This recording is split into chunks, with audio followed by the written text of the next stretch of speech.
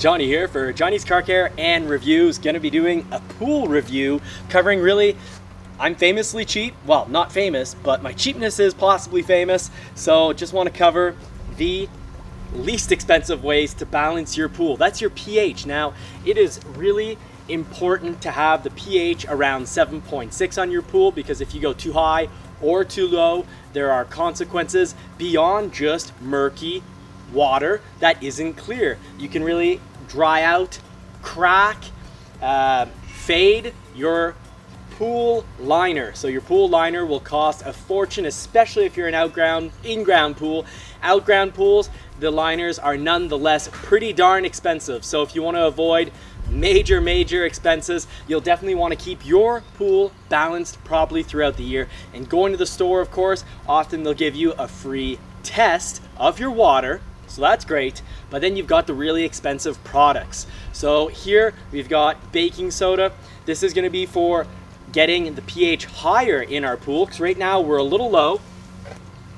And vinegar. These are the two things that are either vinegar, gonna lower your pH, or baking soda, it's gonna get your pH higher. Now, like I just mentioned, you really want to take care of that, because you don't want to dry out your liner, you don't want to discolor your liner, and you don't want it to prematurely crack and have to replace it years sooner than you have to. Now, if you don't want to go to the store and get your free test, because of course then you're probably like me, gonna really feel like you should buy their products, but the products are pretty expensive. The pH plus and the pH negative, a little too rich for my blood, so I like to go with the vinegar and the baking soda, and I've got my own test kit. So what I'm gonna do is I'm gonna test the water, find out exactly where it is, and then I'm gonna start with putting in some baking soda and retesting until I get the correct pH. Now, of course, if you know how many liters or gallons are in your pool, that can give you a really great idea. You can do a little Google search on about how much baking soda you should require, or you can just do your own tests, make your own notes, and know for the future that when you need, for example, to bring the pH up by 0.2, how much baking soda or vinegar you need for the size of your pool. So let's just get right to that. I'm gonna test the water right now.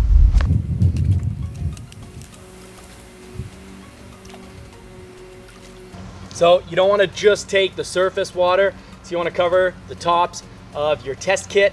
Get your hand right down to 2-3 feet deeper, so you really get a good idea. Get a good reading of the actual water, not just the surface water.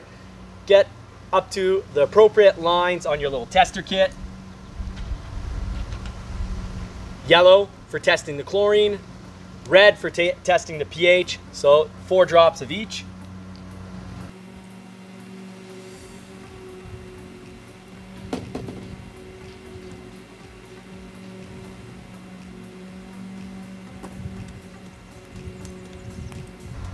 Little shake. And now, of course, always try to get a good reading here. So I am at about 7.2, so not so bad, but I want to get it around 7.4, right in the middle of the ideal zone.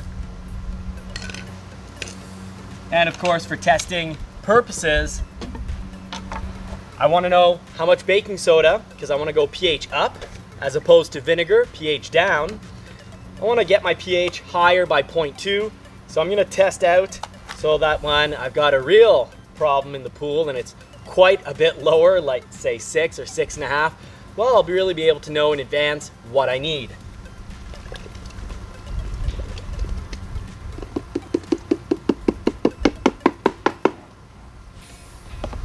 Now, of course, if the whole box of baking soda were to bring the pH much higher, well, I could just bring it right back down with the vinegar.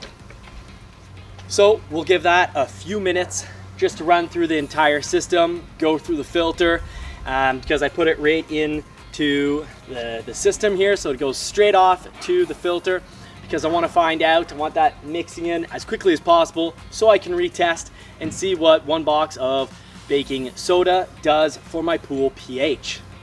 So now, real simple, just gonna retest the water because it's been 15 minutes. It's had time to circulate and see where we're at.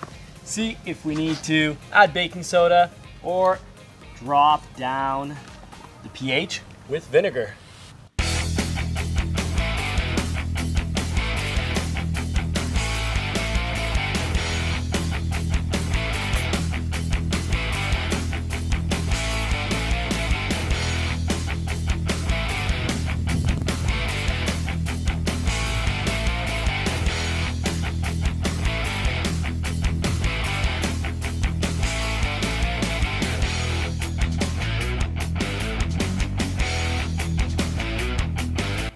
So I'm gonna add another box and see where that takes me, because it didn't quite get up as high as I'd like it to be. I want it right around 7.6. And do recall, if your chlorine is much too low or much too high, that can cause some problems, and you're gonna wanna balance your chlorine possibly before trying to balance out your pH. So I've used 2 boxes, that's 500 grams per box, so 1 kilogram to get my pH up by about 0.2. So it's right where I want it.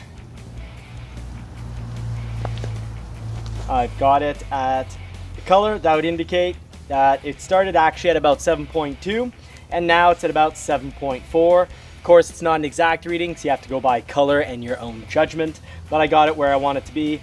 I feel it's now not just safe to swim in, because I've got the chlorine where I want it to be, but I've also got it at a state where the liner isn't gonna be prematurely used and abused. So I'm Johnny from Johnny's Car Care and Reviews, covering something that's not car related, because I do promise that the goal of the channel is to help everyone out. So generally it's around car related stuff, but this is part of, you know, the car budget has to be balanced out with the home budget. So I'll probably do a few videos in ways that I save money in order to have more money for cars. So more cars and more power is absolutely the goal of the channel. But if you found this video useful, or if you just want to help feed and dress a poodle, all you have to do is hit that subscribe button. It'd be much appreciated. And well, we're gonna get back to our Sunday family day. So we're gardening as a family today, and we're gonna end the day with Winston, Marie, and I. We'll all be floating the pool, so we want to get to family day. And of course, somewhere in between all that, we do have to jump on that Mustang GT and give it a full wash down, get rid of every possible water stain, and then we're going to be doing a ceramic detailer to keep that paint looking pristine, to give it a good protection against UV. So until next time, we wish you all more cars and more power, and hope you have a great week. Take care.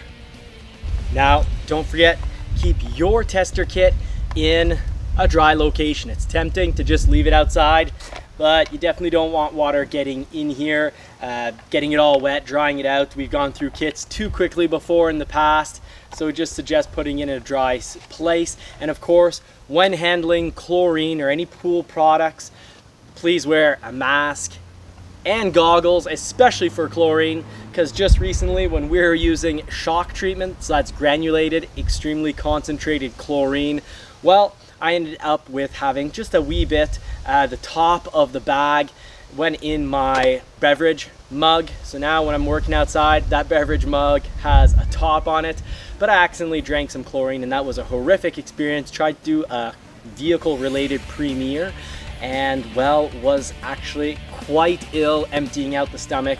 So avoid any trouble. Just this morning I worked with the chlorine. I had gloves, I had a mask, which of course we've got a lot of those sitting around these days, and I even put on my ski goggles to give me a full sealing of my face, because you don't want to get powder, chlorine powder when you're dealing with those pucks. You don't want that going into either your nostrils, your eyes, or anything. So please be careful, play safe.